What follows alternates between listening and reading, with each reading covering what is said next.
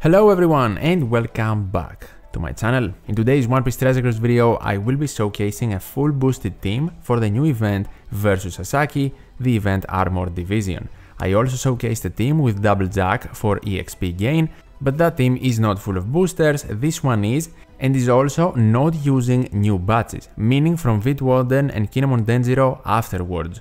So if you do not have all of the new units because you were unlucky or you did not pull in the Sugo Fests, this is definitely the team for you. So without further ado, let's get to the guide and let's beat Sasaki. We are using V3 Zoro as captain with the friend captain Frankie and Chopper, the new dual unit, or V2 Frankie you can say, and you need to start this quest or enter it as the Dex version of the dual unit, so technically the Chopper version. This is extremely important for you to succeed in this run. Then in stage number 1 you can stall a bit if you like, but you need to swap to Frankie and then you can move on whenever your specials allow it. All of the units are boosted of course, so you don't really need to stall that much.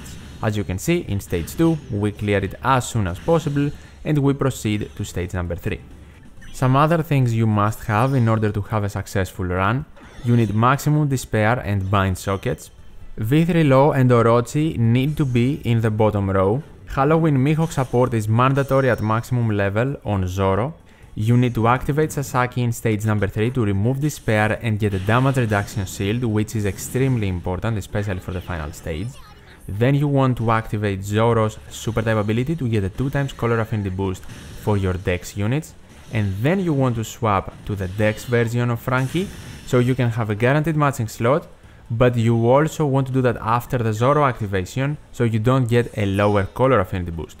In stage number 4, you will either get Queen or King. Chopper, in both variations, will remove the burn, and then after the debuffs apply, you want first to activate V3 Law. He needs to be in the bottom row to evade bind, and when you activate him, you will get an ore boost, chain boundaries, and also matching slots. Then you want to activate Orochi to remove bind or reduce despair, and if you have the despair variation against King, you also activate the Oni Wabansu special to completely remove it. Also do not forget to swap to the Sai version of your friend captain and then end your chain on Sasaki, the Q unit who has color advantage and will easily beat the enemy.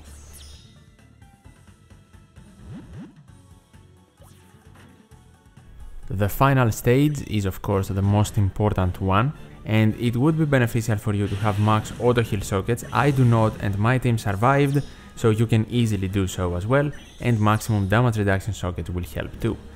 Frankie will remove attack down, and you want turn 1 to swap your dual unit, one swap before the super swap, and attack with one of your bottom row units, preferably Law.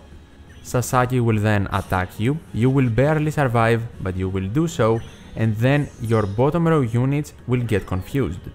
Now it's time to win. Super swap your friend captain, and then activate Frankie's special. You will get an attack boost, an ore boost, and a color affinity boost for your captains. Guaranteed matching slots as well. Then you want to activate Zoro, not really for his special, but for him to do damage and activate support Halloween Mihawk, so he at maximum level can remove the damage reduction shield completely. Then attack with your middle row units, Zoro, ending on Frankie to do a lot of damage and beat Sasaki with only 4 attacks. And that was my team, full of boosters and also without using any units from newest batches. As always, if you have any questions, tell me in the comments below and I will try to help. If you enjoyed this video and it helped out, I would really appreciate a like, it helps out the channel, and also subscribe for more OPTC content. Thank you so much for watching, take care, and I'll see you in the next one.